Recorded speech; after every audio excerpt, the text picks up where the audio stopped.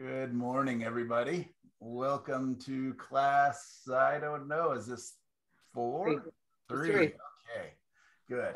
Because we got so much still to cover and so many more paintings to make. So I'm glad that it's class 3.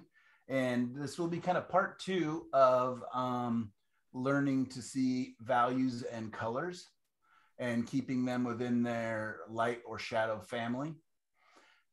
So I'm going to we're going to start today by me just jumping over to the easel because I'm going to introduce an exercise that's optional or something that you could work on throughout the rest of the course. This is kind of a for you, but I think it's going to be a good way to describe my thinking behind and what I want you to understand behind keeping our colors in the light and color or light and shadow families. So what I'm going to do is I'm going to jump over to the easel. I've got some acrylics, black and white acrylics, and I'm going to go ahead and paint up. I've got 6 little squares that I divided. Actually, I can just drop over and we can keep talking while I'm doing that.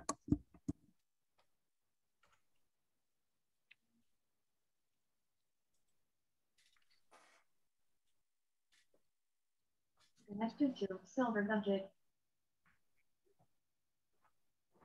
Silver nugget disconnected. Ready there. So we can get a little closer and see what we're working on. So you can see I just took a 12 by 12 piece of paper. I actually even taped it to last week's painting just to have a surface. That way I didn't have to change over. And I divided it with some blue painter's tape, whatever you want. If you just want to, draw some lines or whatever else. And very quickly, what I'm going to do is I grabbed my acrylic paint and my little mixing tray here, and I'm just going to mix up some different values of gray. I'm going to do lighter, a little darker to the darkest one here. And then I'm just going to very quickly do 2 quick landscape paintings in black and white or in grayscale. And then I'm going to come back over to the computer and we are going to discuss examples of previous artists using what I'm going to be showing you today. And that will allow this, the acrylics to dry enough that I can paint over them with the oil paints, I hope. I'd also like to give a little bit of feedback on some of your paintings, but there is quite a bit to cover today. So the critique session or feedback session is going to be really short. So anyways, I'm just going to squeeze out some black and some white acrylic paint. Laura, while I'm doing that, will you talk a little bit about your experience using acrylic underpainting? You were saying that some of your paint has been having a hard time sticking. A little more about that. I bought some cheap white acrylic, like a quart size. And it's great for putting down an underpainting, but it has a kind of a chalky character when it dries, and it doesn't have as much adhesion as a high quality acrylic.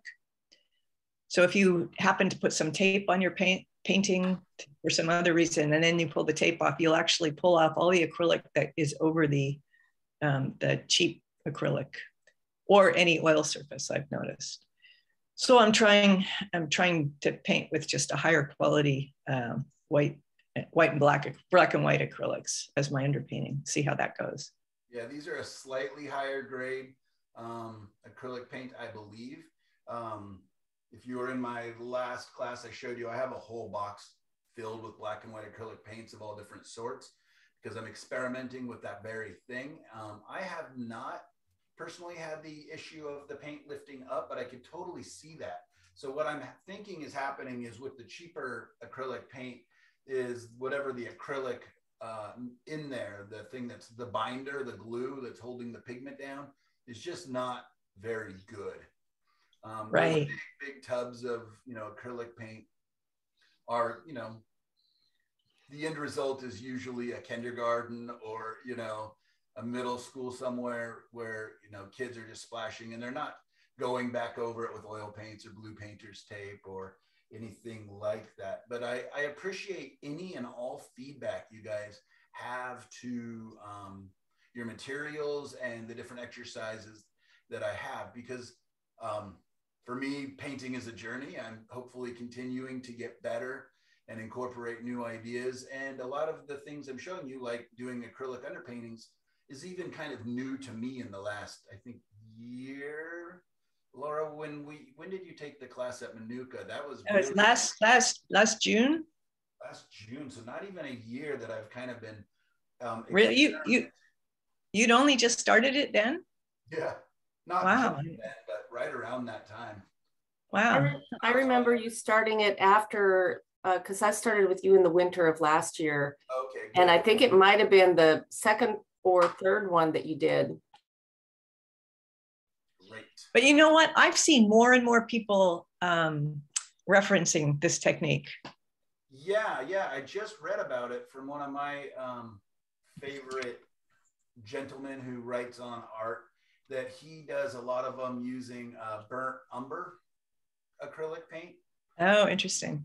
Yeah, especially doing plein air. My only hesitancy, and I will probably experiment with that, but my only hesitancy is that it's not enough oftentimes, if you want longevity in your painting, that acrylic is dry to the touch. It does prefer to have a curing time, which is approximately 1 to 3 days, depending on the ambient Interesting. Yeah. atmosphere and surroundings. So, you know, in the middle of winter, I would probably say 3 days, but in the summer, probably, 1 day. But that's just, it's kind of experimental. So anyways, what I'm going to do, like I said, is I've got these 4 little squares. I'm going to paint. I'll go ahead and zoom in. Paint the first one really quite light, but I don't want anything white or black. So I'm just going to do a little bit of my black paint, quite a bit of my white paint. Maybe just a touch of water, just to speed Michael, up. your microphone doesn't sound as strong as it usually does to me. I agree. Yeah, I agree. I wonder where it's recording from. Okay, let's see which microphone it's using. I have 3 different microphones set up, but one of them should be the one that's the most powerful. Much better. Yeah, well, right. Okay, so it's recording off this microphone. Let's see. Maybe I'll just talk a little louder too. Oh, you know why too? Maybe is I have it plugged into a different port. But I'm out of plugs, so it's my only option. So let me, because right now I'm standing right next to the microphone. Let me step back. And then could you pin yourself to, Mike, or something? Oh, yeah. Thank you. Yeah. Thanks for the reminder on that. I appreciate it. Spotlight for everyone. Okay. Great. Thank you. Yep. Takes a village. I'm telling you. All right. Well, how about if I just talk a tiny bit louder? Does that sound okay? As I move further away from the microphone? Yeah, that's Yeah, okay. it's okay. Okay. I'm going to make it a little bit lighter than that. So I can hear you fine. I actually turned down my volume. You're like, why is Mike yelling at us? Just the beginning of class. He couldn't be mad already.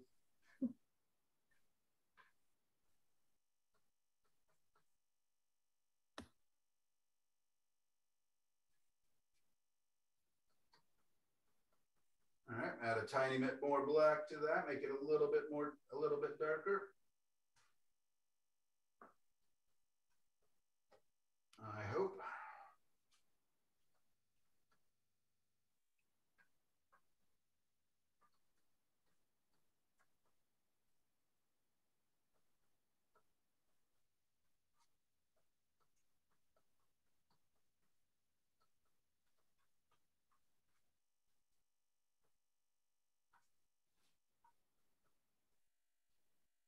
And darker again. Let's get it to kind of a level 7 or so.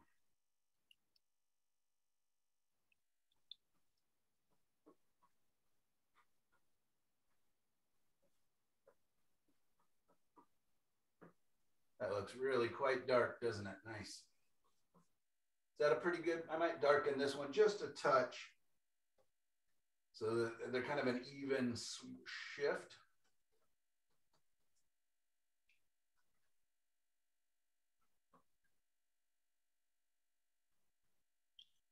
Is there a painting under there? Behind it is yet last week's painting. Yeah, I just taped this the paper on top of that. So that okay. I'm done with this, I can just rip it off and not waste your time transferring over.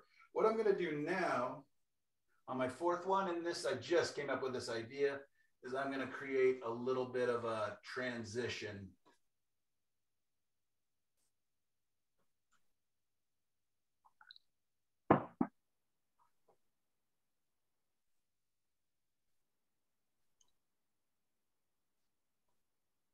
So you know what else I discovered? I don't. This is not archival, but if you've got an oil painting and you just want to use it as a surface and you want to start out with black and white acrylic, spray it with Montana Gold oil paint. I mean, Montana Gold spray paint first, the acrylic, Montana Gold acrylic spray paint. And why don't you think that's archival? No, I don't think it is, but it's a great substrate for applying acrylics. You can't apply acrylic directly to the oil because it won't stick, or you'll have like resist problems. Right. Yeah, for sure. But that particular spray paint, which I just happen to have a can of, is really compatible with acrylic, strangely. And since I don't expect any of my pieces to be, under the scrutiny of a Smithsonian restorer, I just use it for experimentation. Yeah, yeah. And sometimes that's really liberating, right? To just know that, you know what, this painting is for me, it's for now, it's for putting this information down. I'm just going to give these a quick gray tone. I'm going to paint the stupidest, most basic landscapes on here.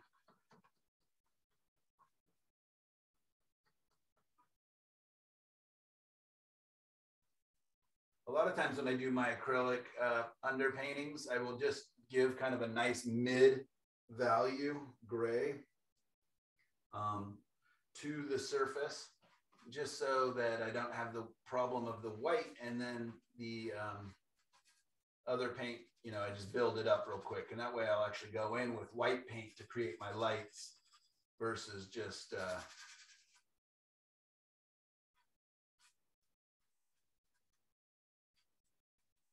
me getting stingy with my paint, just trying to push it farther, cover more, scrub, scrub, scrub.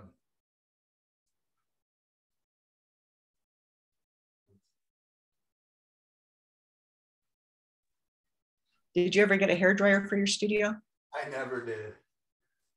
You should. They are so fabulous for working with acrylics. Yeah, that's a good idea, but nope, I never did. Also, they're great for removing tape. If you've had tape on something for a long, long time and it doesn't come off very easily, just heat it up with a hairdryer. It rolls right off. Blue tape. Blue tape. Any color masking tape. Good to know. Let me grab a couple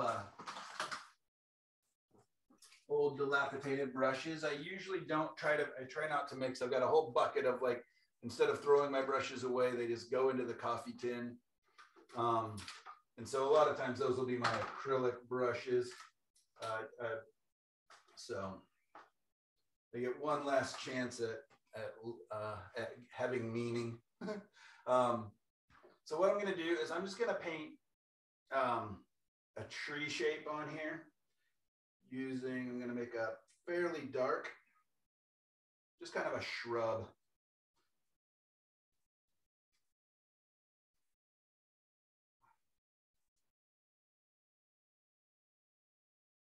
And let's give it a little,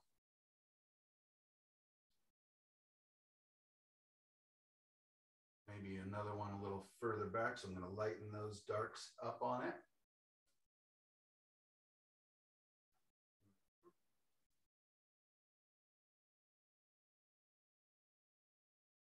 And let me go ahead and give that tree a little bit of light back there on it.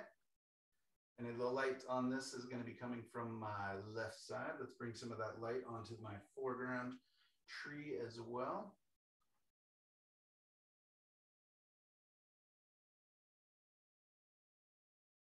kind of half lit from the right side, from the as if the light's coming across from the right side. I don't want such a huge value jump in them. All right, let's put some sky in there.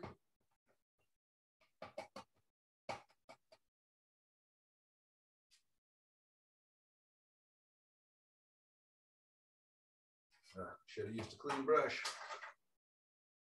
Thought I cleaned it enough to use that brush. I'm just gonna grab a new, oh, sorry, elbowed the camera. Grab a new brush and I'm gonna go towards close to white. It's gonna be really light gray.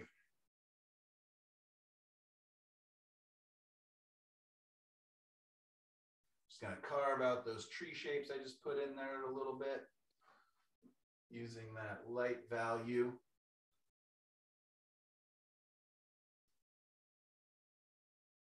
So I've got two nice little trees.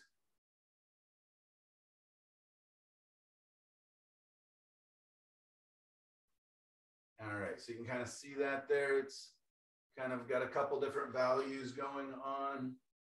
Let's get back to that dark brush. And what should I put in there? You know what, I think that'll be about enough for that one. So now, number two, man, this thing is a brick. Well, some of these brushes, evidently I didn't clean very much before putting them into retirement. They're just like daggers. All right, number two, let's do my generic 4 value landscape painting. So we'll start with some trees.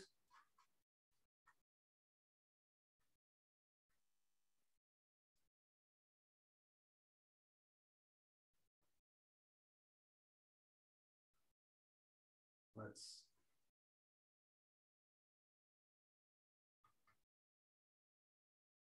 give those kind of a lighter side. A pretty big jump in value. I should have made a mix a couple different values ahead of time.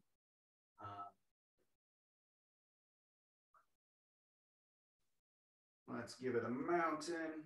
Actually, we'll just leave what's there as the mountain. Let's put some trees further back there. Line of trees. Not too light. Needs to be slightly darker than the gray, or should be.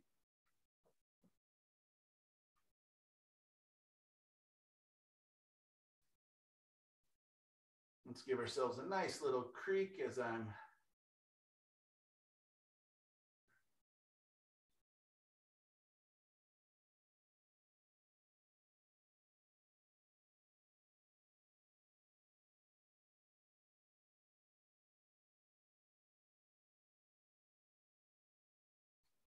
and oops, my mountain stop. Let's get back into that sky.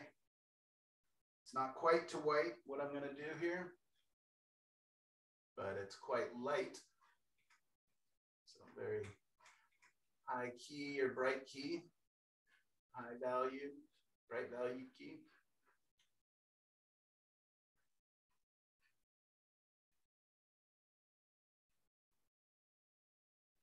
And have the same light source. These two scenes could be kind of in the same environment, from the light coming from the left to the right.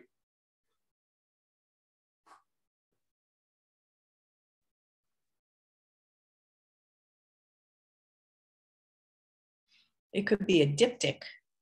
There you go, almost, huh? Kind of lines up nicely. So I have a question about when you do diptychs and triptychs and whatnot. Yeah, please. Do you sign one or all of the panels when you're done? I'll sign them all on the back, but I Oh yeah, we had this discussion, right? Are you the one that? Yes, right. Okay. yeah, Never mind. Kind of goes by how it looks. It can go, you know, you can have that if it's for a client, you can have that discussion with them, you know, because you can usually try to hide a signature pretty well, so it's not too in the way.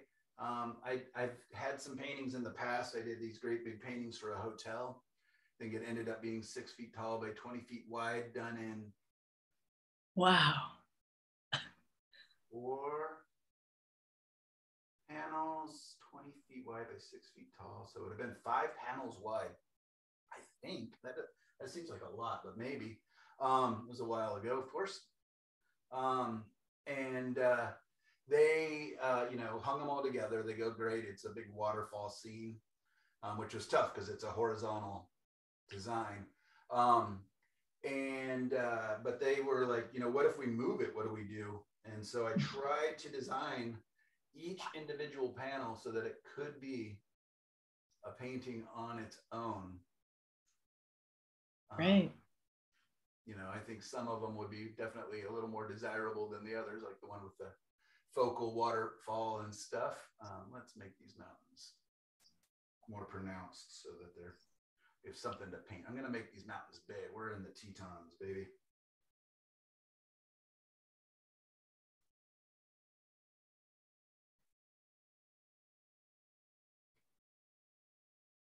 Man, these acrylics really dry fast. My little piles of gray are already tacking up. All right, maybe that's not the Tetons. Maybe that's just Idaho or Montana or somewhere. Okay, so you can see we've got our very nice basic. This tree is too dark because I don't want to worry too much about black. So I'm going to go ahead and lighten my shadow area a little bit. Also, what about, don't the trees need cast shadows? Sure, let's do that too. Good idea. Thank you.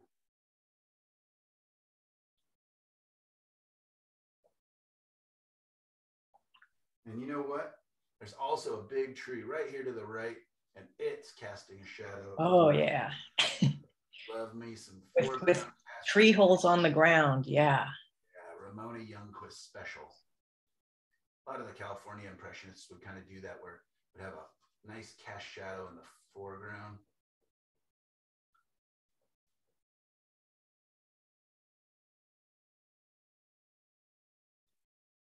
A little bit of shadow coming over the water, but it's also reflecting the sky, so it's not going to be too dark. It's always a tricky thing. I love painting creeks in the forest, but man, you get so much to deal with in the reflections and the cast shadows and the depth of the water and the movement of the water. It's so many things to try to keep in mind. That added so much interest when you added the foreground shadow. Doesn't it? Yeah. I'll show you some of Ramona's paintings. If you're a student in my class, you'll probably see a Ramona painting come up. What's her last name again? Youngquist, Younquist. She is a local painter, a good friend, and if you are into cooking, she also has a little cooking show on Facebook.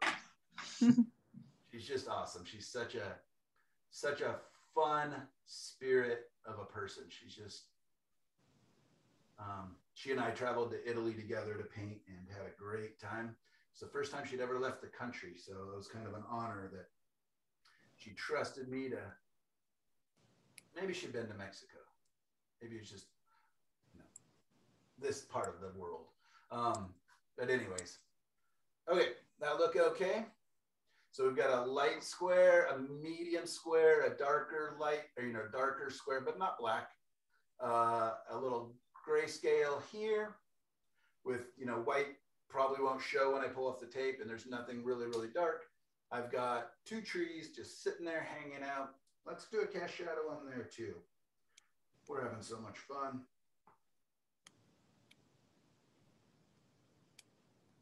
You can see I tested. I'm like, oh, that's not a cast shadow. That'd be a light ray coming through.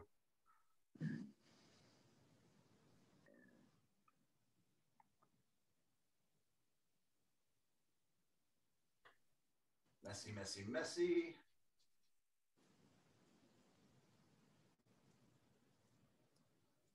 Imagine if this is the first time you tuned into one of my classes, you'd be like, money back, please. What the heck is he doing?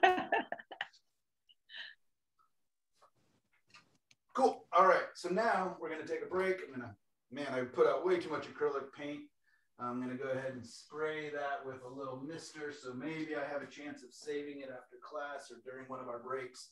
I can't remember if it was one of you that told me, but a great way to save acrylic paint is to put it into a Ziploc bag with a little bit of water. And then I just cut the corner of the Ziploc bag and squeeze it out. Because I got a lot. I only use probably a third of it, of what I put out there. So I'm just going to give it a quick misting. Or what I'll also do to save it is take a paper towel, very lightly put on top of it. Just sitting right on top. And I'm just going to mist that.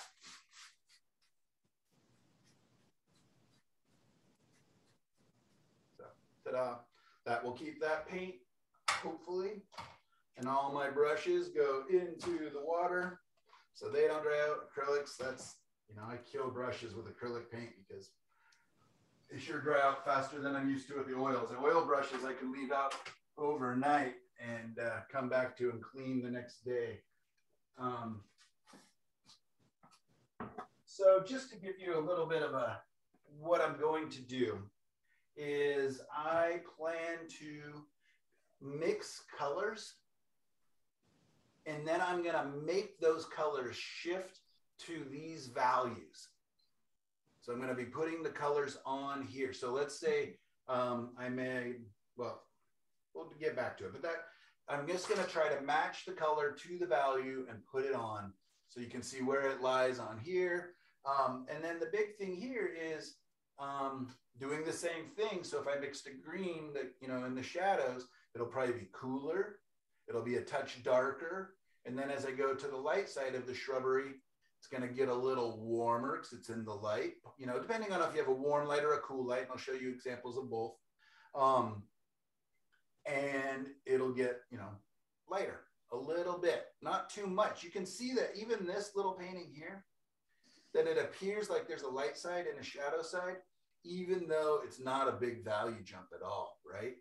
So we're going to play with temperature, warmer and cooler, but we're going to keep our values quite similar.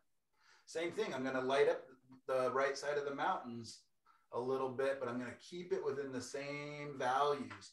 As things recede into space, you'll notice that their values get closer together.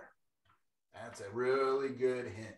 If you put really big value jumps back here in these trees that aren't, and the value jumps aren't up here, it's gonna look odd. Unless you really want us to focus on the mountains and not up here, because our eyes are attracted to strong value shifts. Let me put the acrylics away and my little mister bottle and be right over.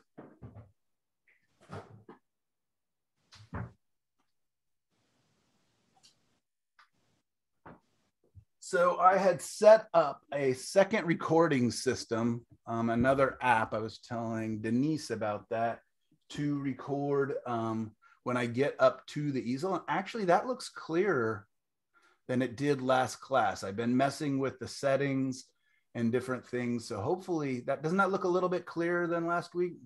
I mean, maybe who can remember, right?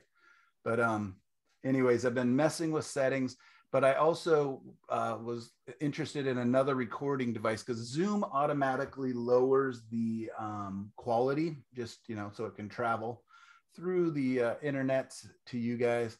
So I was trying to record secondarily when I'm at the easel that I would share with you guys later, but it didn't work. I don't know if I'm not able to do both at the same time. So unfortunately, that idea as of right now is not working. So I'll keep working on ways to get you the best image quality that I can. But as of right now, it looks like that is it. Michael, last week it seemed like it was focusing on your back. Oh, that's nice. I'll just have to work on tilts. Could you zoom your camera in so we can see the brush strokes on the acrylic just for a second? Sure. Just to remind me that ugly is okay. Ugly, not that they're ugly, not that they're ugly. But they're ugly, that's all right. They're crazy, but it's just so we can match color to value. Seeing color as value is really hard for a lot of people. All right, and my other camera is now not working again. Oh, nope, it is. Okay, crazy. All right, welcome back, and let's go. I'm just going to, do you guys mind if I do this in reverse order and we get to the critique last? That way I'll know how much time I have to spend with you guys. That's cool. I am going fine to with me. quickly jump over to, I shared all the images. So if you want to see them, or if you even want to help me label them, they're under the media section on the Facebook page. So you go to the more arrow up top where it goes about discussion featured. And at the very far right, at least for me in my viewing, is a more area. You'll click that little arrow. Down beneath that is media. Click that open. And then there's photos, videos, and albums. Go to the albums. And I have a whole section of light and shadow colors. If you click that open, there's 22 references I put in there of other artists' work. There's a lot of Monet's, a couple Ramona Youngquists, Novanus Berberian, Mark Bonet, Anton Pavlenko, and a couple others, even a Maxfield Parrish in there. But I've also pulled them up on my Adobe Photoshop so that I can show them to you a little bit bigger and zoom in and out and do some shifting. So anyways, those are there for you when you want to look at them or reference them.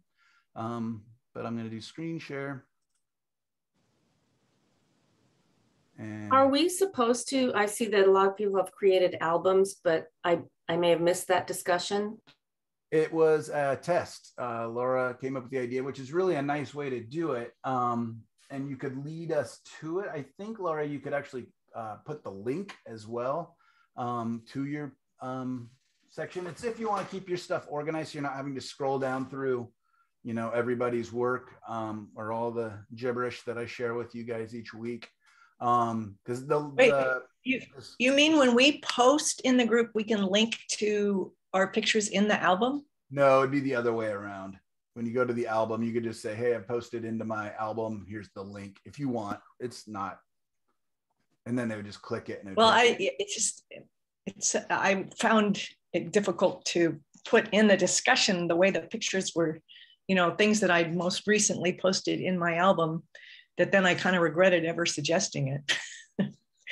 But, yeah, it's a little, we're still trying to figure that out. So yeah, that's not if you want to do it, that's a great place to put them as well. Make an album, that way you can reference your own.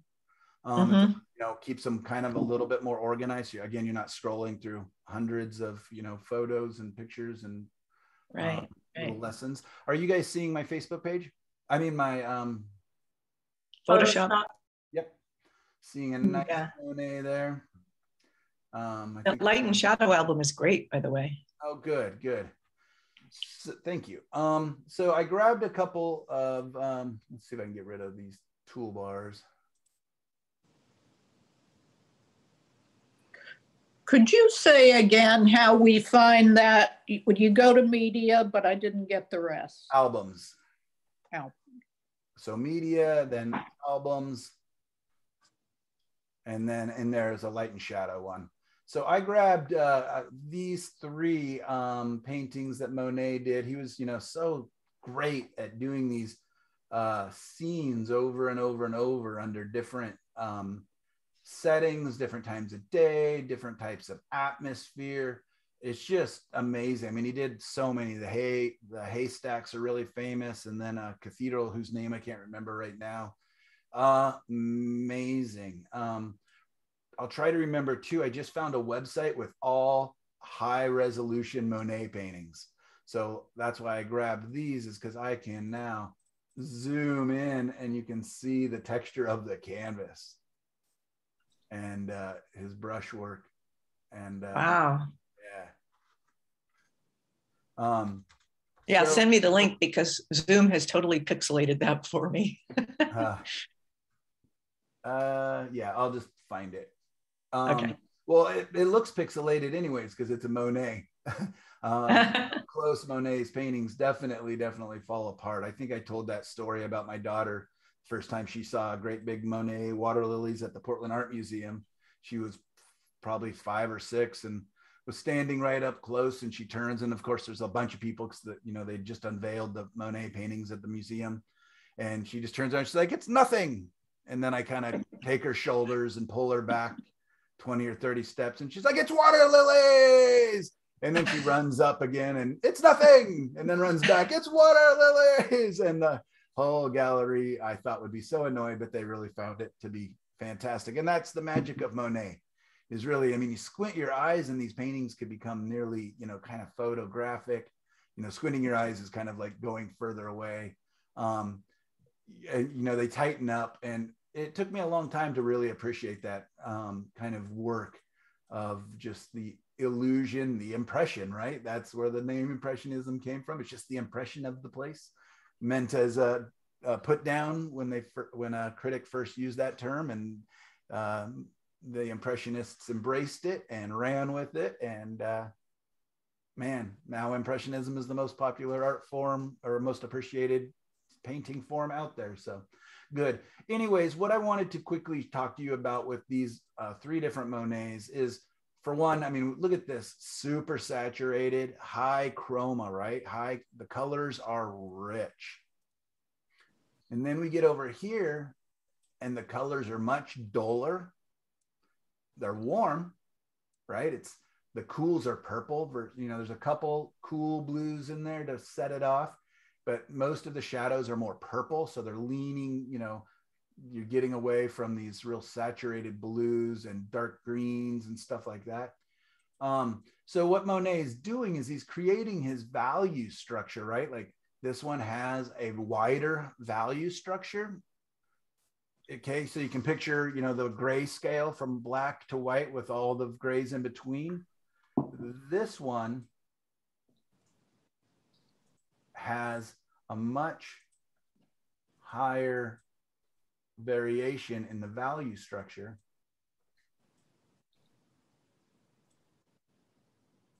than this one, right? Look at that. Isn't that amazing? Wow. So when we think of Monet, we definitely consider him to be a colorist, right? There's some paintings he did of these really lightly colored, I think they're blossoming trees against this very, very faint blue background. The sky is very light blue. And it's so interesting because you see these really delicate, beautiful petals on these trees beautifully because of the color contrast, the temperature contrast, right? That warmer yellow versus that cool blue. But when you change, I wasn't able to find that painting very quickly. If I do find it, I'll do it. But when you turn that painting into black and white, the trees disappear. They're the exact same value as the blue of the sky. All right. And so that's what I'm hoping I'll show you with those gray bars that I brought up, that I painted up there, is that we can do warm colors, cool colors, in between all the browns, all the grays. And it's about where they lay on the value structure, where they lay on the value scale that helps them read. So anyways, I just thought that was really. So it seems like this would be something that would be very useful to master for painting clouds and skies, because it seems like the color in the sky is not that different. I mean, the color of the clouds is the same value as the color of the sky surrounding it. Oftentimes, yeah. But when I try that, I feel like I just fail so miserably. So any hints along that lines would be appreciated. Well, I think that today's lesson and some of these corresponding exercises. So yeah, I'm looking up at the clouds here in this Monet painting. They're definitely lighter than the sky, but sure, they're much more vibrant in color, right? Right. Or, the bouncing of the light in here. Let's keep moving on though. So Monet, thank you. Monet, thank you. Another one by him. This one's got more separation in color than that cool purpley one did, with the greens and the reds and the yellow and the whatever you want to call that kind of tan color. Let's go ahead and desaturate that guy real quick. But you can see how close these values are in the middle. Look at these, the church structure itself. And you can really see this separation between the gray, the tanny taupey color and that terracotta roof, right? Because of the color shift. But when we go to the value shift, it's not that much. It's just barely there. So learning what are you asking yourself? What am I seeing? Is it more of a value shift, lights and darks, or is it more of a color shift? Is it somewhere different on the color wheel? And then within that, within the color space, we can think temperature. Is it warmer? Is it cooler? I think we've got some other examples of Monet here. Let's look at this one, right? We had a student last class who painted this beautiful foggy bridge scene. And it was interesting to see how beautifully and subtly it showed up. But okay, so let's do a quick prognosis. What do we think the values are going to be here? Do you think it's compressed values? Do you think there's a lot of values? What do you think here? Very compressed. Very compressed. Right? It's definitely on, and it's, where is it compressed? Is it high key, meaning all the lights, mid key, or darker key? Mid. Perfect. Thank you. A lot of people would see this, people that haven't taken my classes, but would see this and think, oh, but look at the water. It's so bright, right? But it really isn't. Let's go ahead and desaturate that. Image adjust, desaturate. And look at that. If I put up a square of white next to it. The whole left side of the bridge just almost disappears. Sure does, right? Yeah, let's go back. So yeah, look at that. You can see the bridge fairly clearly. It's got very soft edges, but yeah, watch so you can really see that values. I mean, this whole part here completely disappears. Isn't that wild? The values are the same in there, but the color and the slight temperature shifts, but mostly it's just a color shift. I grabbed a color white. Let's see what size this is. I paint on there. Oh, very little. Control Z. Gonna make it bigger. I think. How do I make my brush bigger? Yeah, it's interesting. If you look at it top to bottom, there's almost vertical stripes with the kind of yellowish on the, on the middle right, and then it goes a little more purpley or orangey, and then green, and then purple. Yeah. So for those of you that are brave, this is something I actually contemplated doing, is in one of those two squares where I did the landscape. I would love for the brave amongst you to paint that. Paint that with your black and white acrylic. And then to paint an underpainting that has very small value shifts. Right. Yeah. Wow. Can you bring it to this? Of course, you're not going to paint a Monet, but the idea being there, it could be just big color splotches. What I did again is I grabbed white just to show you how much lighter that could have been. Right. Let's grab some black. How much darker this could have been. Now let's go back to our value study. Oh, it gets rid of the brush strokes. I'm gonna have to do look how out of place that looks. Do you guys see how important this is? And how, man, if your painting is just not reading right, it may be that you have your building back here way too dark, right? You have, oh man, I'm totally making Monet so happy. Things you can't do when you're in the museum, right? If I just made those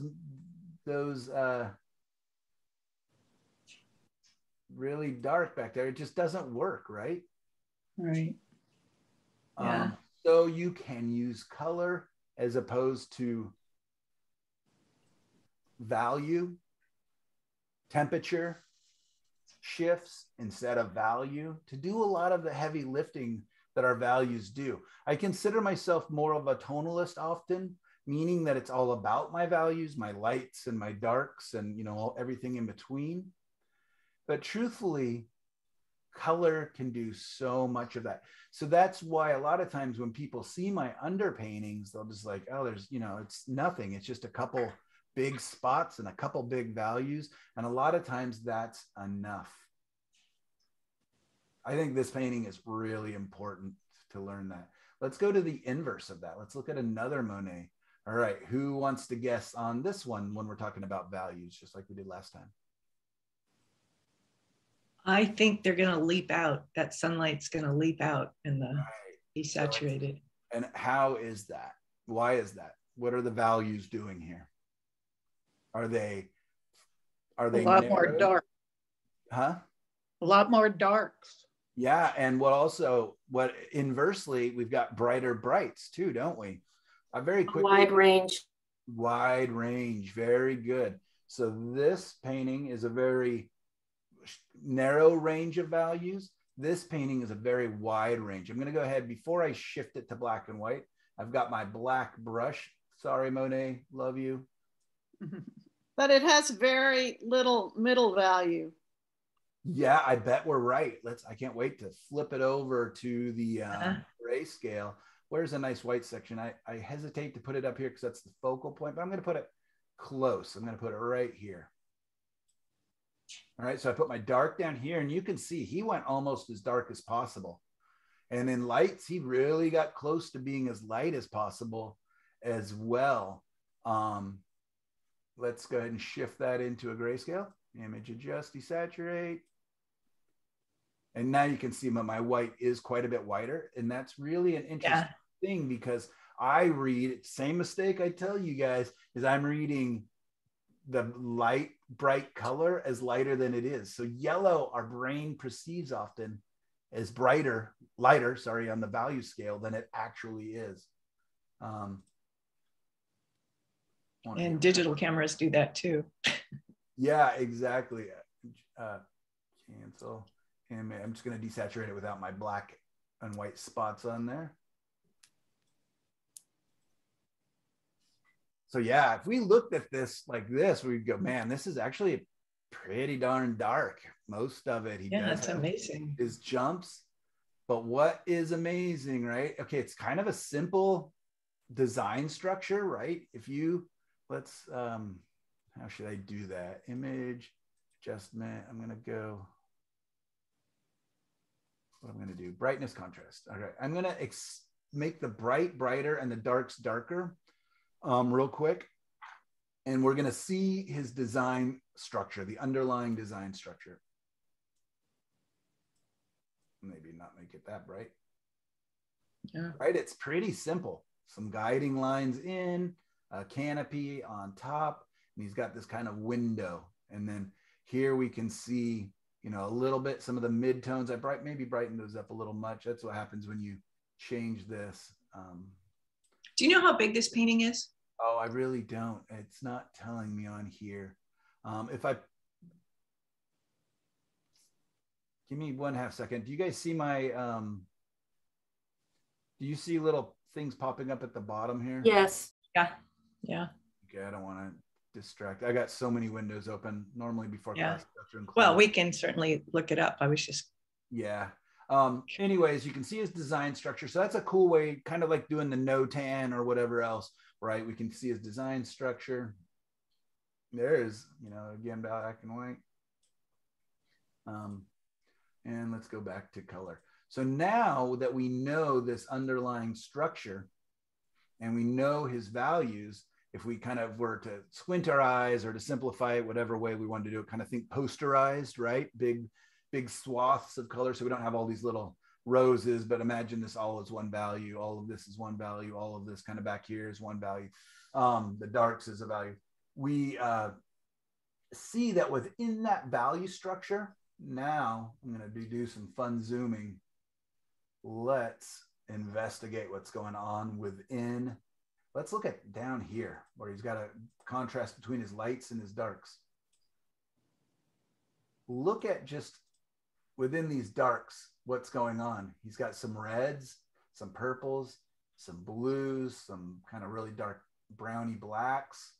And then within the light, he's got the same thing. Look in this light, there's a touch of green and orangey yellow, but because he's keeping the values in the right place, right? They're reading, but within each one of those colors, look how crazy he can be.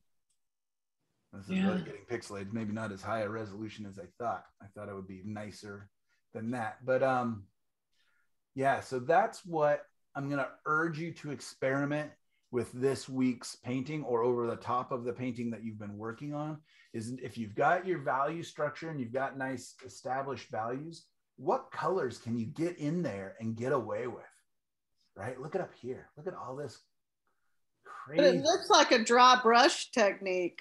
He does. He goes, that's one thing I really learned, is that there was not too much alla prima painting for Monet. A lot of his paintings got painted on for a long time. So he was letting them dry. And that was a really pleasant surprise for me. And you could really see these dry drags of brush strokes across the tops of things where he needed little bursts of lighter areas or some new darks. He was not afraid to keep layering his paint. We'll even see that more when we look into his, let me fill the screen. So do you think he did that alla prima or with no, I do not. Over long periods of time, a lot of scumbling and over long periods of time. These paintings are, you know, especially his water lilies are gigantic, right? I mean, they're practically mural sized. If you've been ever lucky enough to get to what is it, L'Orangerie. L'Orangerie, yeah, not an orange, but a L'Orangerie, yeah. That place. Is that it? Like is that in Paris? Where is that? In Paris. Paris. Yeah. It's like Mecca. You're just in these rooms surrounded by his paintings on all the walls, and they just pull you in. Wow. So back to that painting with the path and the overgrown tree canopy. One of the things that leaps out to me is that the purple there just seems so pronounced in the color, and that totally disappears when you desaturate it. Right. So, but that's saying, look how rich you can have colors and shadows. In those quotes that I put on the class email that I sent out yesterday, it talks about that, within the shadows, there's so much. Even if it was Leo Tolstoy talking about, more of a reference to life in general and maybe writing, within the shadows, there's so much. I have a good friend of mine who I just don't understand how she sees.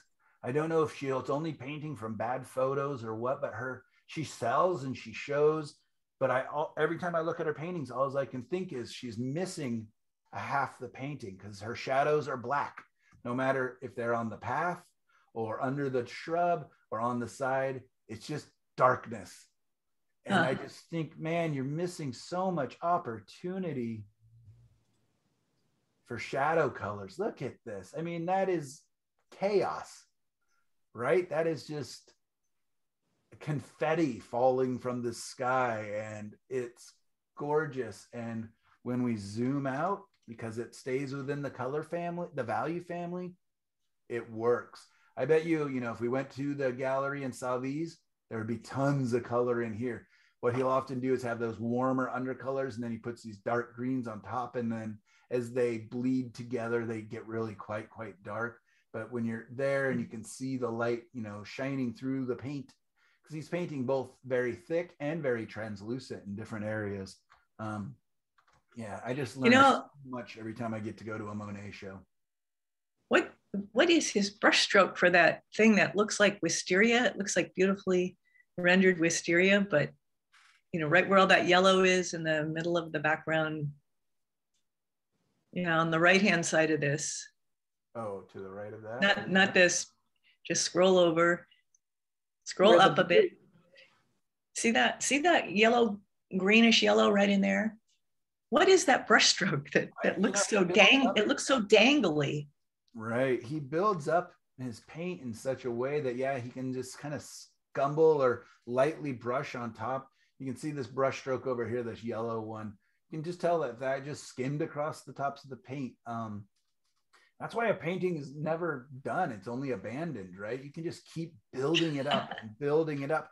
And that's why after last week's class was over, you know, I created a big crazy mess of a painting, but I was like, you know what? I've got enough here. I can build it, and I'm going to be able to use some of that texture, some of those underlying colors, and I've got my values. So now I can come in and really let my colors play. Let's let our colors play, right? I keep saying a light family and a shadow family, but let's let each one of those families have a big party. Okay. Monet, Monet. Here's one more Monet. This is the first one I actually grabbed. You know, it's not one of my favorite paintings by any means of his, but even within his shadows, you can see, you know, big shifts, and within the colors down here on the bottom, some nice big shifts. I'm just going to get past that one. Let's get away from there. This is an Ovanus Barbarian. He was one of my early workshops I took. You might want to look to him a little bit, Laura, for your clouds and ideas like that.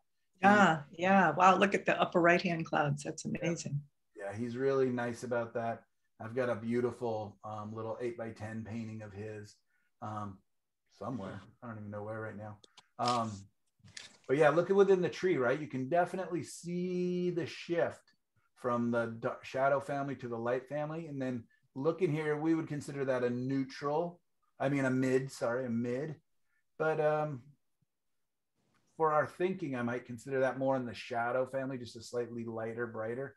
And you can do a 3 or 4 value, you know, painting if that helps you, instead of just a 2 value. But we're just trying to keep things within, because you can tell that these colors over here, right, these cool greens that are kind of in the middle, those are kind of reflected light from the sky. They're not catching the warm light of the sun. It's kind of a reflected cool light. So I would still kind of consider them more in the shadow family. Squinting our eyes will kind of help you to tell. That's where a no tan, remember the black and white, will really help you to make some of those hard choices. Because a lot of times, a lot of our painting exists in that mid range. Yeah, I don't know. It kind of feels more like it's in the light family here, doesn't it? It's just cool. So I'm, you know, oftentimes surprised. So I would say that that's almost the same value. In fact, what I'll do is grab a little reference of it and take my paintbrush, and I'm going to take, oh, that's huge on this one. And take it over here, and let's see how much light, how much darker it is than things in the, pretty close. If I squint my eyes, that's almost the same. Let's take it up towards a little lighter in the light family. There, it's a little darker, but still pretty close. It's closer than in the shadow family, right? Closer. And the coolness is due to graying the color or bluing the color. What makes that particular green to read so cool? I mean, it's bluer, right? This has got reds and yellows more in it. And this has got more blue in it. You know, it doesn't probably have the red as much in it. Yeah, it's definitely kind of a grayed down color. Here's another test for anybody that does have Photoshop. I'm just going to grab and select that color. And then I can go over here, if you guys can see that. I'm going to click on the color itself that I selected. So when I select it here, it shows it over here. Now I click there. And what this does is it shows me its value. It's in between. We were right on. It's a mid value, right? Here's the lightest that green could be, or, you know, without the addition of white. Here's the darkest. It's right fairly close to the middle. It's not, you know, it doesn't have a lot of white in it. It doesn't have a lot of black in it. And then I look over here, and I'm sure that's going to be impossible to see, but the arrows are pointing to the fact that it's right here, right above my arrow. So that helps me to go, okay, well, it's green. Right. It's green that leans a little bit closer to yellow than it does towards blue. And then look how different the color swatch in that tool looks from the actual blot on the painting, which is directly below it. It looks like 2 shades darker. Yeah, and it does look more yellow. Comparison. Actually, that may have been because of the pixel you clicked. So that might be an artifact of that. Yeah. So we can. Or surrounded by white, it looks a lot dark. It's fun to do this though, to go through. You can see there's the it's amazing. Here's the reddish color on the top of that brush stroke. So even within that little area, he's got multiple shifts. Let's look. Here's another thing. Boy, I'm just about to explode with excitement. I tell you this. He's the one that showed me optical mixing within a single brush stroke. He would literally mix his colors into different piles. Then he would dip his left side of his brush into one color and his right side of his brush into another color. And then he may even dip it into a third color, the whole brush. So that as that top color goes away, he then starts to get into these other colors. Let's see if we can find one of his beautiful examples of that. Would they all be the same value? Yeah, or really close. I mean, he might get a little lighter, a little cooler, but like in this brush stroke here, you can see a little redder, a little whiter, a little cooler over here. Let me see if I can you just have to be so comfortable with ugly painting, you know? Yeah, he paints big and super juicy brush strokes. People really do like his work a lot. What's his name? Ovanes, Ovanes. Barbarian, Barbarian. But man, when he comes into when he gets excited and is yelling at you, to be a real artist, you must. I nicknamed him Ovanes the Barbarian. Can we see that whole painting desaturated, please? Yep. All right, so let's look at it for real quick. Very saturated color. He's famous for these very saturated colors, strong lights and darks. He paints tons and tons and tons of sunsets. Tons. Let's desaturate him. Image, adjust.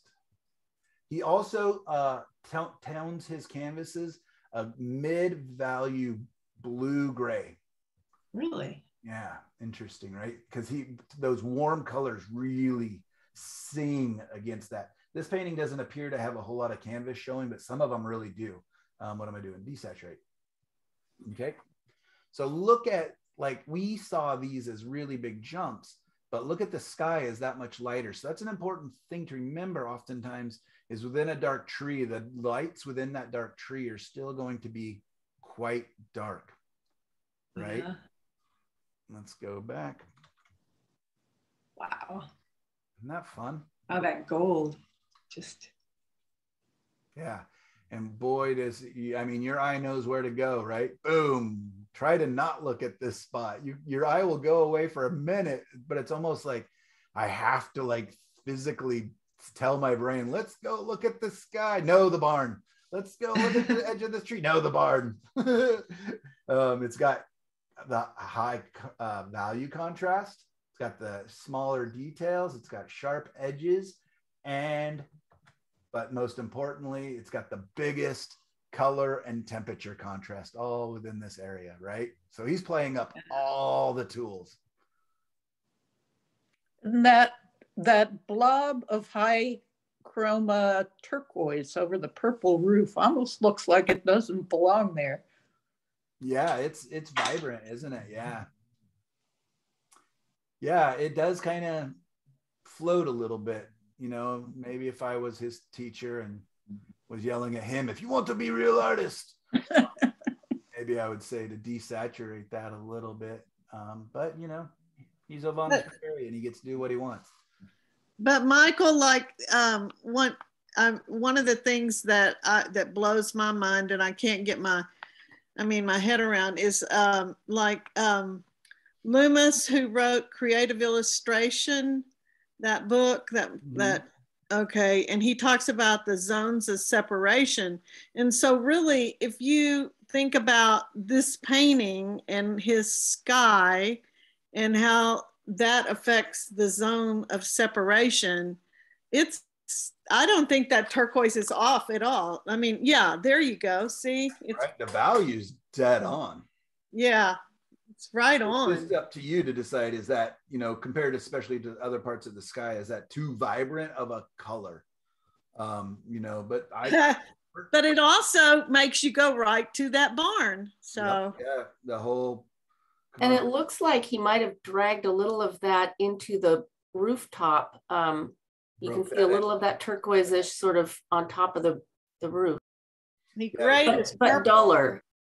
Yeah, he broke the edge he here. graded with it. And that allows our eye to skim. Again, I think, this for sure. And look at that. I mean, that is a beautiful image right there. Just what I'm showing you would be. Look how fat those brush strokes are. Jesus. Oh, they're juicy. Oh, yeah. Oh, yeah. I should pull up a different, let me see if I can, I'm not going to do it. Maybe for one of the other classes, I'll try to pull up an Anton Pavlenko. He's my good painting friend and guy I travel with and do. Anyways, that guy paints. His paint's like an inch thick. Is that a multi-loaded brush stroke right on the corner of that barn there, that purple and orange? Yeah, I wouldn't be surprised if he didn't drag. Yeah. So I bet you he dipped his brush. A total guess. Yeah, but that is a multi-loaded brush stroke. And if not, look at this green as he drags it down, it turns to red. So he may have dipped into the kind of cool red and then into the green and then let it drag. And as it drags off, it has a little mix and then it gets to the red. There's so much cool stuff you can do when you begin to use paint. Note to self. I know, but you have to be very careful not to let the values get away get away from you, and then you just have a big Rorschach test or something. So let's pretend that we had done our value study, right? And on the side of our value study, I also had a piece of paper maybe that I painted with my grayscale on there. I can mix those colors in great big piles, put them up against my value study on the right side. Did you know that you can paint on two things at one time? You can actually have a piece of paper off to the side where you can experiment and try things. Right. Yeah. So that's, that will help us get closer. It'll take a little more time maybe, but what has he got on here? A couple hundred brush strokes, it looks like, whereas the rest of us are painting thousands of brush strokes on our little paintings. So, he can get away with it. And here's the other thing, Laura, I give you and all of you permission to completely fudge this painting up. As long as you tell me I'm going for it and you show it and I want you to learn. I find that so hard to do though. Yeah. And I keep trying to remind myself, Totally. Huh. The cool thing is let it dry or take your palette knife to it and scrape it off. If you're really, really on the wrong value, just take your palette knife and pull it right back off. You save the paint, you can use it again. When Anton and I do our dueling easels where we both paint on the same paintings, it is so funny, when we do our first or second switch of the painting, so I'll be painting on mine for 15 minutes and then we do a switch and I go and paint on his and he paints on mine. I'll take my palette knife off and scrape up a whole bunch of his paint. It's, it's for show mostly, but I scrape off a bunch of his paint and load it onto my palette as if like I'm going to use that paint later because he just uses so darn much.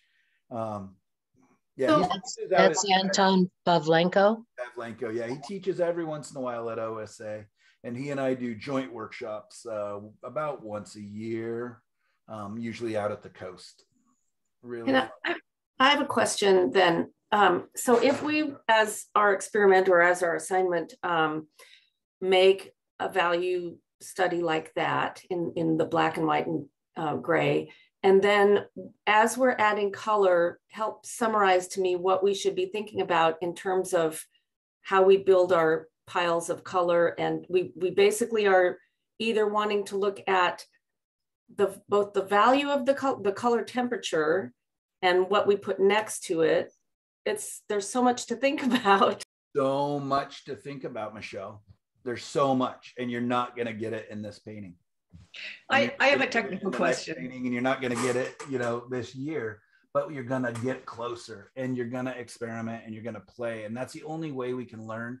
I was listening to a nice lecture this morning. And the guy was saying, I was addicted to learning. Mm.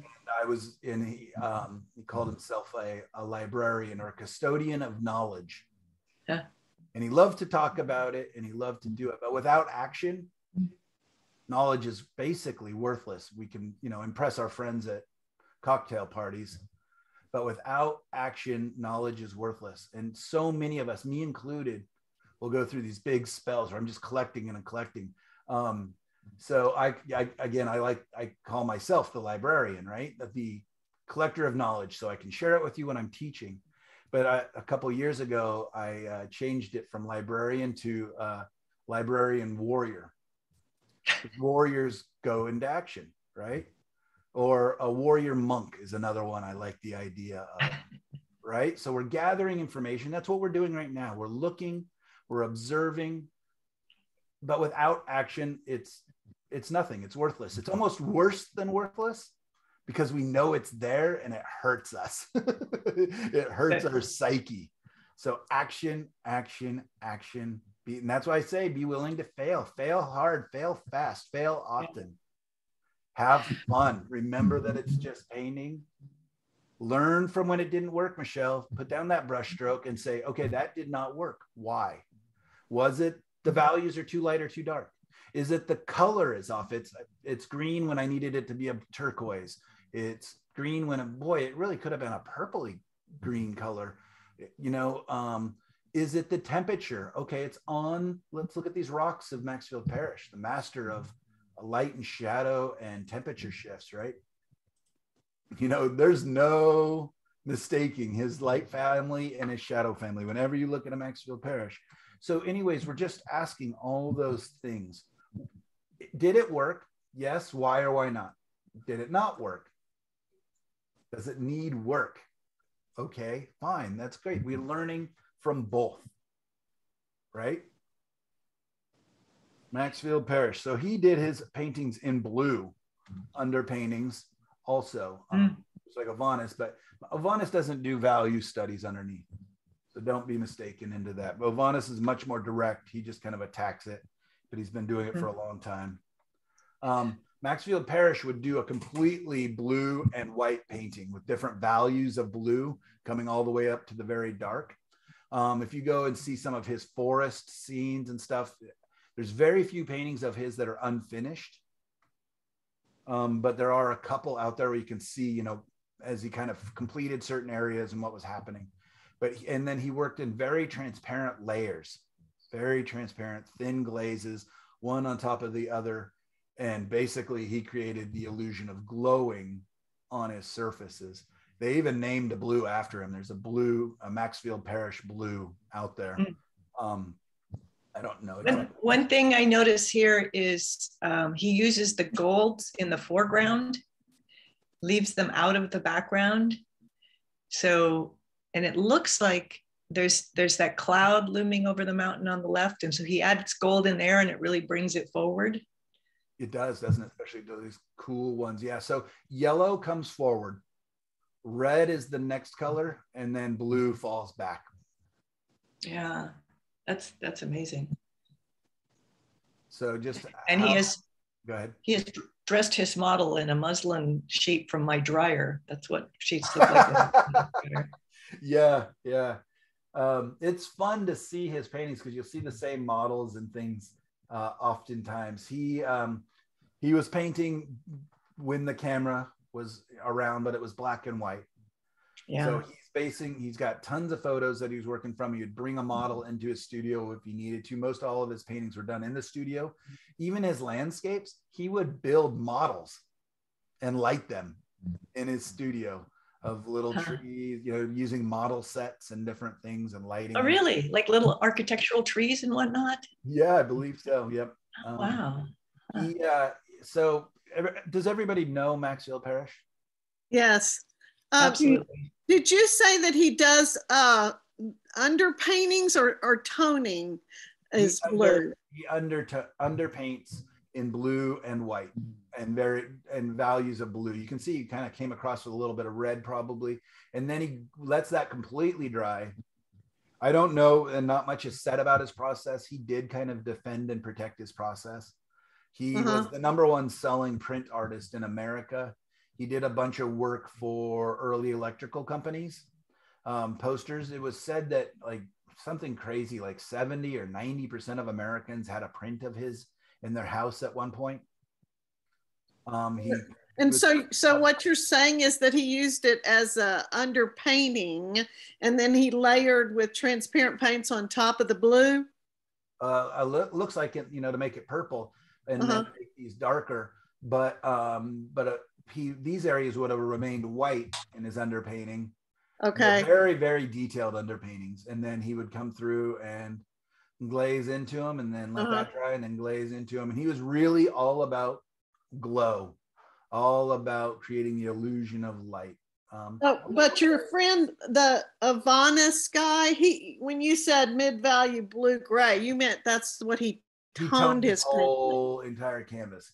Yeah. Okay. Thank you. I just want to make sure in my mind I got that clear. Great question. So Maxfield Parrish would have painted onto a white surface, would then go and do all of his drawing, all the shadow structures in blue, in various values of blue. And then, I am only going off what I've learned and what I've observed in his paintings. So I could be, you know, if Maxfield Parrish came back from the dead, he might be like, what are you even talking about? But then he would leave those areas white. That way, when he glazed in, right, the light was shining through and coming back. So he's letting the transparency and the light bouncing off the white of the canvas do a lot of the work. And then the other advantage of doing what you're describing, whether he did it or not, is that as you glaze over or scumble over and you're adding those really warm ochres, you're not creating mud because the blue's already dry. Yep. That is correct. And I don't know if you'd go back in and lift out areas before they dried, or if he was just super intricate with a little brush painting around those blues. I don't know how he did what he did. And, you know, in my opinion, there's never been another Maxfield Parrish.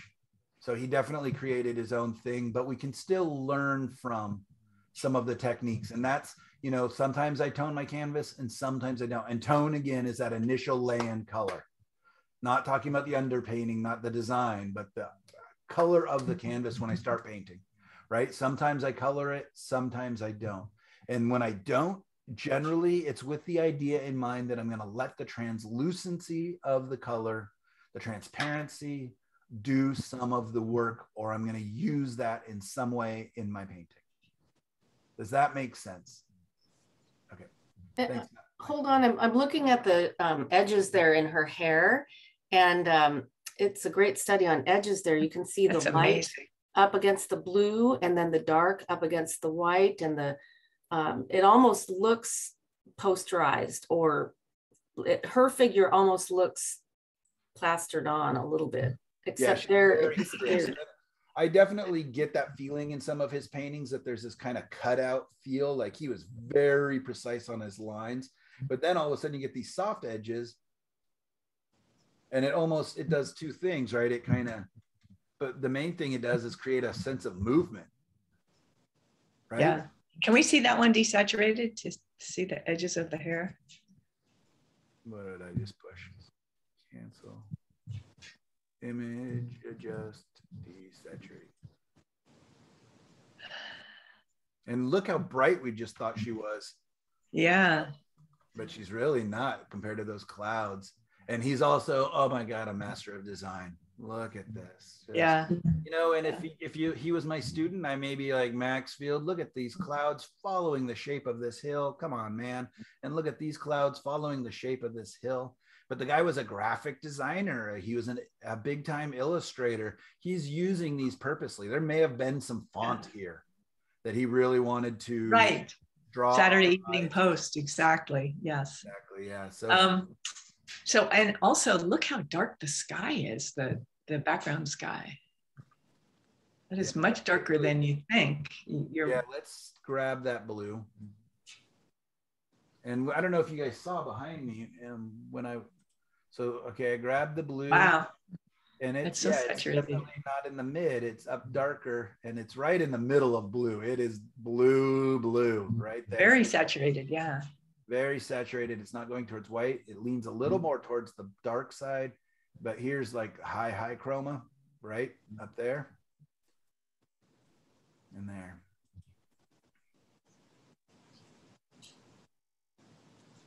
Yep, beautiful. And really shows you that, you know, within this mid range here, he's got a lot to play with. So, you know, compared to the white. So he definitely was not afraid to play up his extreme values. Look at the darks here. The dark in her hair helps draw our focus up here as well. So much. Please, oh, you guys have so many artists to look at after class. I apologize. Good news is I give you permission to not wash the dishes or do any laundry today. You've got too many paintings, too many artists to look at. We're going to have to speed this up, but look at those extremes within temperature. So I can say, Michael Orwick says, I don't have to vacuum before you come over to my friends. Yeah, better yet, I tell you that you can tell your friends that they have to vacuum. You've got important things to do. And that's look at art and appreciate art and observe it and decide, why is this working? What is it doing? Okay, who's this artist? This is Marcel Reiter. But look at that, right? I mean, it's still a nice painting. It's a beautiful drawing almost. It's, you know, it tells a story kind of, but it's anything but special. Right? It's, you know, it's nice. But, oh wait, I don't have to do that. Sorry. I can just do this. Bam. Now it's special. Wow. So what is doing it? His colors are pretty. There's no real brights, right? I mean, lights. No, in the value scheme, nothing is white. Let's go ahead and bring in white just so we can see how much more value range he could have pushed this thing. Oh, look, a moon. Oh. Right? Let's look at their dress, right? The dress, when we looked at it here, doesn't that look like it's so light? Yeah, so white. Yep. But I'm wondering how they keep them so clean. Yeah, but yeah, exactly. Bam. Wow.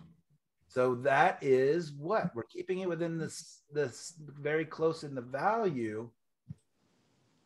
But what's it doing, Michelle? What's causing that wonderful effect? What's making that special to us? It's the colors next to each other, right? The color temperature. Yes, perfect. It's color temperature. Definitely we've got warms and cools. What we also have is he's saturated his warms, hasn't he?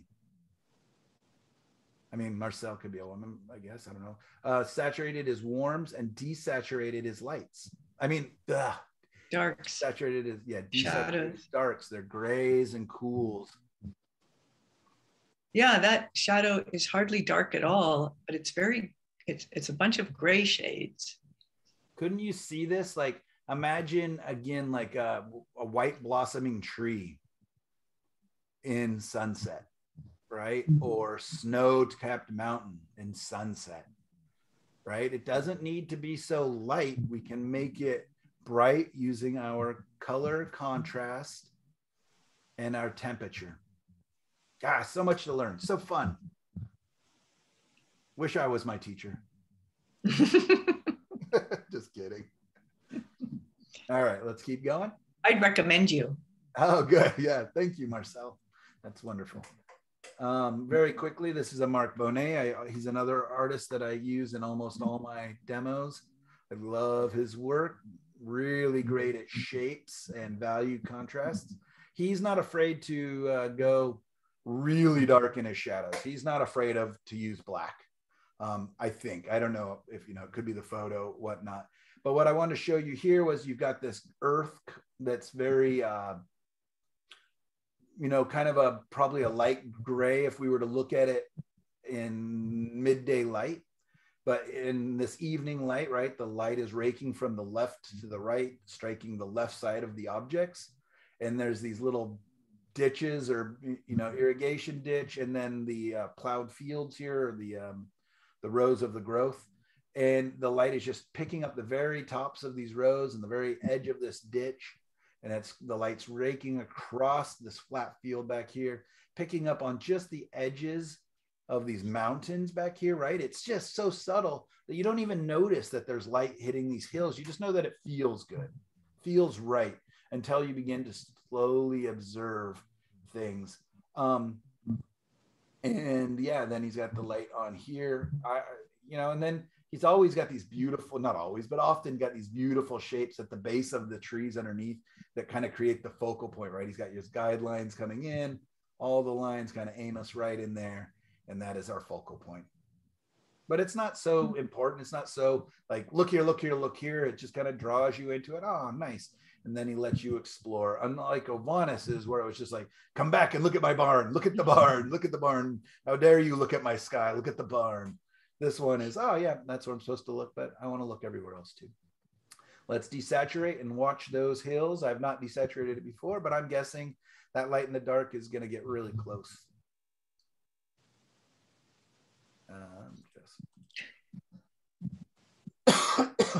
Yeah, the light basically disappears. Right? Watch the pink. Yeah. Oh, There's wow. blue. Gone. Huh. Simple design. He's the master of simplicity in a lot of his work. He's got some complicated stuff too, but so Bohne, B-O-H-N-E. I'm not exactly sure I'm saying his name right. I've never met him. Unfortunately, he used to live in Seattle, which would have been a great opportunity for me to meet him. But I never did. And he's since moved, I think, to the East Coast somewhere, maybe Virginia or somewhere, or I don't know. I guess that's not East Coast. I don't know where he moved anyways. Wonderful, right? Look at these, Yeah. this appears so bright, these stripes of light in here, these kind of guiding you into the scene, but they're really, they're bright. They're lighter, much lighter than the area around them. But he didn't go crazy. Let's again bring in our white brush stroke. He could have gotten much lighter. Huh.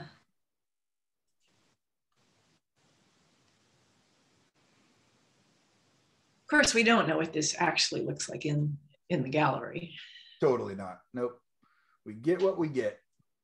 But it's, giving us big shapes. I'm gonna very quickly, I'm just gonna mention the rest of them and not go through all the analysis. You guys can look at them. And if anybody wants to bring up one and put it onto the main page and discuss it, kind of what you're learning from it, that would be great.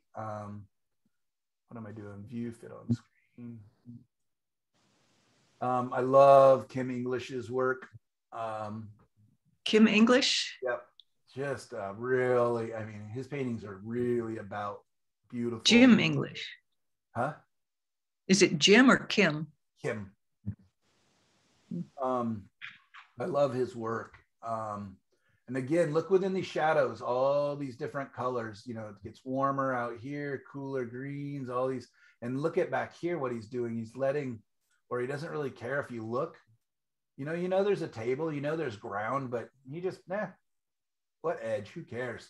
It's not important. I'm just giving you just enough information. Something's happening back here, but, and probably a restaurant of some sort. But he really keeps you here, right? The whole painting is right here. This is all just supporting information. This just tells you, look how strong that sun is. Look at the, strong cast shadow of my figures. And look how big the contrast is. That's because it's strong light source, right?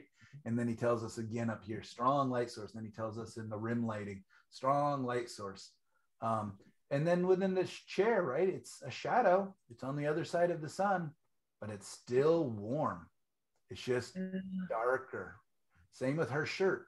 It's still warm. I personally have a little bit of a hard time doing that because I consider myself such a valuist. I look to the, values first. And I need to probably start to experiment where I let these rich, saturated colors play and exist within that space. Let's do our little trick. Shift Control U. Yeah, I need to start doing that. Shift Control U. It's the worst university. Can we pan out a bit? I want to see that the grass in the foreground. Yeah, so look how gray it is down in the lower left corner compared to the focus of the painting. Yeah, he preserves his white, doesn't he? Yeah, so even though you think you've got this really hot, glowy grass right there in the foreground, it's actually quite subdued.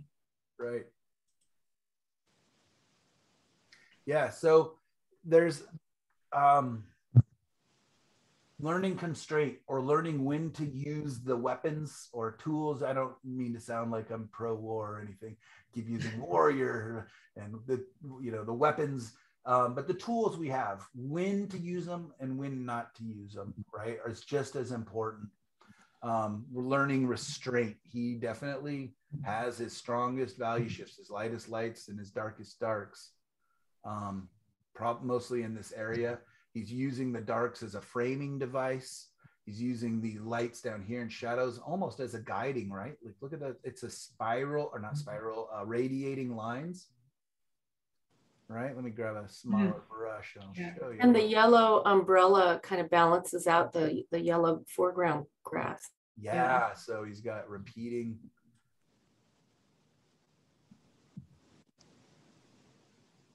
Radiating lines. My good friend Amanda Houston uses radiating lines all the times in her painting.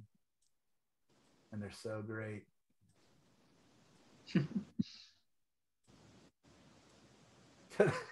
Literally, I just traced lines that were on there. And it looks so crazy, doesn't it? I mean, yeah. Let's go back to before I used airbrush. Right, you see those lines? Mm-hmm. I'm really glad you did that. That's amazing. And they're subtle, right? I mean, soft edges on some of them. The only hard edges are right in the two figures shadows.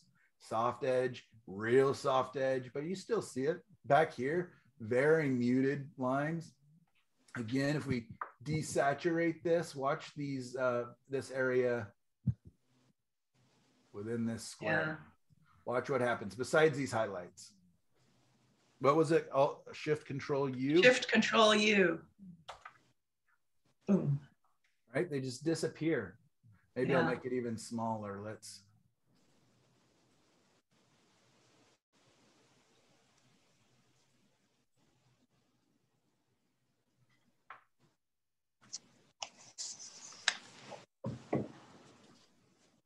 Right? You see there's color shifts between reds and greens, pinks and purples. Yeah.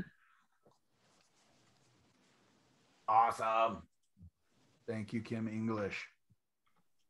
Right? It's not, it's, maybe I'm going to ruin art appreciation for you, but you guys are to a level now that it's not enough to say I like or don't like only. You now get to say I like and why. This works and why.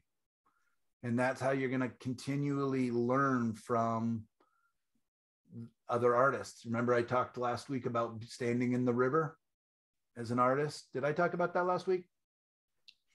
That we're learning from those that came before us. We're taking that knowledge, and then we're going to create and we're going to share that knowledge with those that come after us. And that's how I think of painting as bigger than just me, because painting can be kind of a self-centered enterprise, right? I'm ignoring my family. I'm ignoring my cat, much to his chagrin, and not walking my dog when I had a dog. My dog was always just looking at me like, what are you doing? You're just standing there. Why aren't we walking? You know, we're ignoring all those, but how you can justify it if you need a justification besides sheer enjoyment and creating beauty in the world is that we're a part of a community and it's part of a bigger thing. And so by going and looking at the work of others, and especially the masters that came before us, and taking in that knowledge and putting, you know, making it part of our work, it's bigger than us. You know, I'm just giving you justification why Laura is not doing the dishes. I can't. I'm part of this huge, never-ending community. They need me. They need me downstream. Another Kim English. These paintings that you're showing us here, are these all in the Color and Light album? Yes. Good. I'll There's have to another- go back and study them further. Yeah, another Kim English. I love the warm, like reflected light within here. And you can see that the shadows underneath the steps are cooler than this strong cast shadow from the table. Look at the penumbra, the light, that area where the shadow and the light meet. Yeah. A lot of artists, Eric Bowman jumps to mind. A lot of artists will use the penumbra to great effect. I try to use it some. And it's fun once you start to see it. You'll really see it in real life. Carol Marine is big on the penumbra. What's that? Carol Marine. Yeah, for sure. For sure she is. Yeah. And then Joaquin Sorolla and John Singer Sargent. I mean, Joaquin Sorolla, oh my God, I didn't grab any of his paintings. Oh, man, he's got these paintings where literally his model is standing, getting blasted by light so much that she's putting her hand up in front of her face so that the shadow is cast into her eyes. It is ungodly amazing. It is just, and when you look at this painting and this poor girl getting blasted by this light, you squint. You can't not squint, even though you're not the one even looking at the sun like she is. It's so cool. So Joaquin Sorolla. Yeah. All right. I just excused you from a whole nother day of chores. I was going to say those radiating lines were there again. They really popped out at me this time. That would, yeah. Not sure where he disappeared to when I clicked on him. Anyways. Okay, they were there. Sorry. Yeah. But I'm glad you saw that. I'm glad you're noticing that. And that's, something about design and everything. This painting, I used to do fantasy art in my very early career out of college and children's book illustrations and stuff. And I got invited to go to Comic-Con, which is, the biggest collection of nerds in the world down in San Diego. And it was wonderful. And I was in a booth, and across the booth from me was this guy who I'd never heard of, John Watkiss. And I still don't know much about him. But, for hours I was standing waiting to see if anybody actually wanted my autograph, even though nobody knew who I was. But that's what I was there to do, is do little drawings and give out autographs. And I was sitting amongst a whole bunch of celebrity artists. And so people would just kind of get my autograph because they figured he must be famous. I just don't know who he is. But one cool thing is a girl walked up and go, "I got a tattoo of one of your paintings." And that was wild to see one of my little baby dragons on her arm. But anyways, wow. That was a big deviation on the story. But anyways, across the booth, the little alley was these two paintings, the originals, and they were big. And I couldn't hardly comprehend what I was looking at. I was right out of college. I wasn't even painting that much. I was doing more colored pencil, and I guess I was painting. But I was just starting and just learning. And I keep looking at these paintings, and what's so funny is my daughter now has, without me even showing them to her or anything, she has both of these as little posters in her room. I only just last night told her, I'm like, I met that guy. I talked to him. I stared at those paintings for hours waiting for people to ask for my autograph. They've been important to me, and I think about them often. And when I came across them online like a couple years ago, it was really kind of like a sweet memory. I didn't even know who the artist was. I didn't remember his name after I left. But what's special about these is the light and the shadow. And then what makes this extra special is that within his shadow, he's very conservative with the darks. The darks are very purposeful. Look, he uses them as a framing device. Right? They're on the outsides. And then within these shadows, magic. Magic. Look at those colors.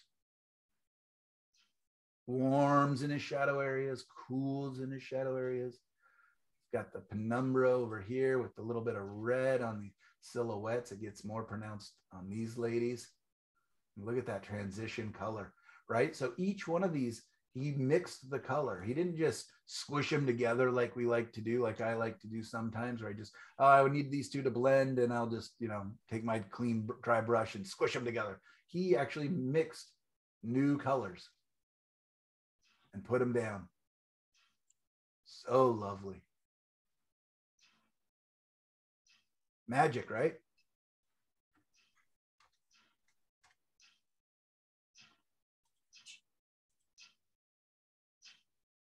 Those transitions in his cloud colors. Just creating the transitions between.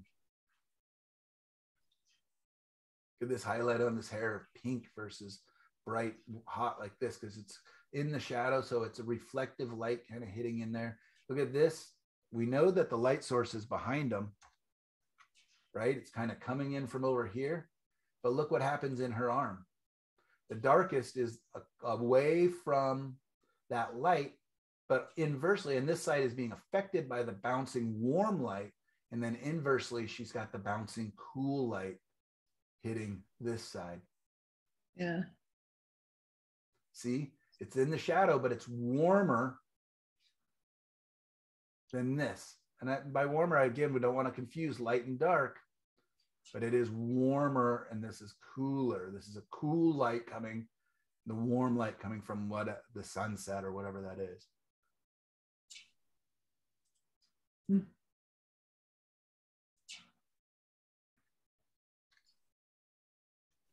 Michael, what was his name again? His name is John, John, then Watkiss, Watkiss. I think he may be an animation instructor, like for Disney or something like that. I don't know much about him. I should, maybe that's what I'll do. Today's busy. After class, I have a meeting for a business meeting. And then after that, I do a demo for 72 people online. So. Oh, fun. Michelle, do you happen to know the medium of these two paintings of his? I don't. No, thanks. Sorry. Yeah, I don't know. Looks like acrylic to me. Kind of does, doesn't it? That's what I was wondering. Nice and clean. Yeah, who knows? Save changes. No. This is, I was actually with Anton Pavlenko. This is one of his very early paintings. Right now, he's much more expressive, and this is very focused for him, fit on screen. I was with him. This is out at Salvie Island. For those of you who are Portland people, know that it's a rural farming island. Wait, who is this? Is this the same Watkiss still? No, this is Anton Pavlenko. Oh, right. Good buddy of mine. This is a really early one of his. And I'm just showing you temperature shifts and value shifts within. This looks like in the style of Maurice Brown. Yeah, I'm having a hard time remembering Maurice Brown's work right now. He did a lot of stuff in the 30s that looked just like this, I think. Okay. He's not that prolific, though. It's hard to find his work. Interesting. That's Teresa Saya.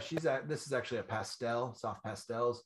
I love her work. She's very much a colorist. I got to see her at a show in Portland this summer.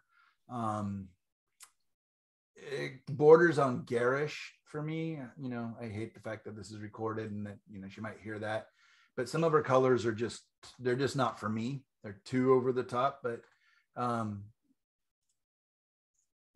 beautiful work. I love her silhouetting of trees. You can see, right, why I would like this, because I want to do a lot of this kind of stuff in my painting. Beautiful cast shadows, warms versus cools, darks versus lights, all sorts of stuff. This is Ramona Youngquist, my friend that I was talking about.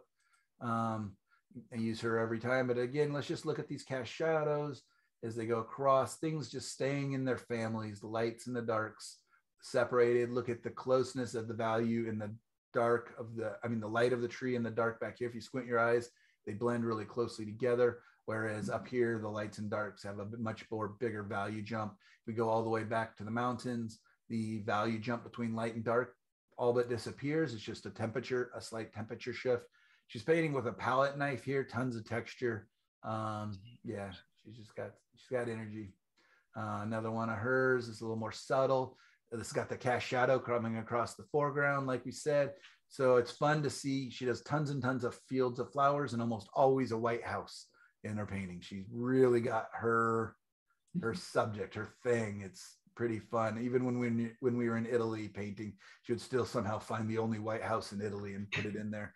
But it's nice. I love seeing the light on the grasses and on the flowers, and then how, we know that these are the same flowers and the same grasses, but just look at the difference between within the light and within the shadow. I love the cast shadow on the house. I think that just does so much to give us form and shape. I'm fortunate enough to own 2 nice Ramona Youngquist paintings. One I did as a trade for our paintings in Italy. So I actually have one of her Italy paintings, and one I got at an auction, and feel a little bit guilty about it. People didn't know how amazing she was at this auction, evidently, because I got it for basically the price of her frame.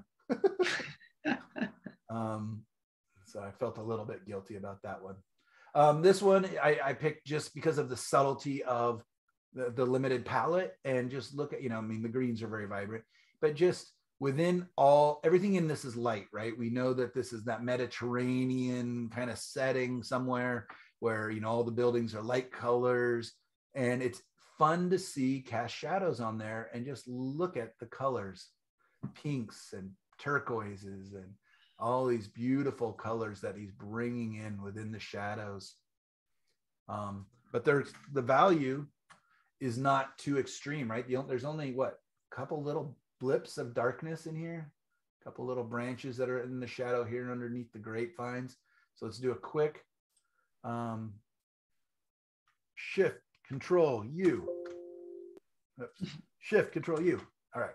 Yeah, look at, it's not very extreme value shifts at all. Like, I know that a lot of us would have been tempted, I know there's a stair here, so I better tell you there's a stair here, that, what I mean? We would over describe it. We don't need that information. Look at where the shadows change, right? It's just this tells us there's steps, there's a step, even all within the same value, right? We don't for a second doubt that there's stairs there. So letting the structure, the shapes of our shadows do a lot of the work for us there too. Phew. Thank you, Mr. Peter Bezrukov.